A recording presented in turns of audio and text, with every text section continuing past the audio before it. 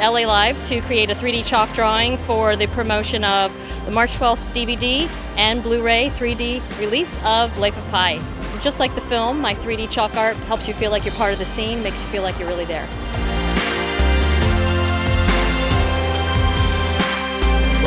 I'm a 3D street painter or chalk artist, and I actually make my artwork on public streets, plazas, with chalk and paint sometimes, and it's ephemeral art form. It's not meant to last. It's just a temporary kind of performance-oriented piece, and it's great to come down and check it out while it's in progress.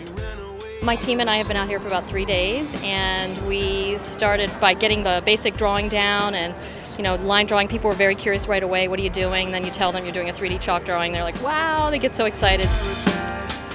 It's a pivotal scene where they're at night, they're floating on this beautiful, just glowing ocean, and all of a sudden this giant whale emerges and jumps over Pi and Richard Parker. I'm glad we could recreate that today and get some of that dynamic motion going.